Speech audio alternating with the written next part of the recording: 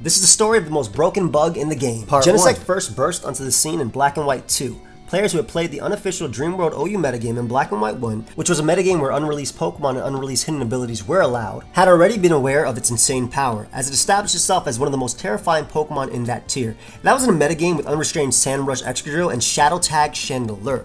In Black and White 2 OU, Genesect was instantly and equivocally the best Pokemon with Stab U-Turn, a perfect special attacking move pool, great speed, and its download ability powering its high attacking stats even further. It was pretty much uncounterable with just its Choice Scarf set. The only Pokemon safe against it was Heatran, which of course was one U-turn into Dugtrio away from death.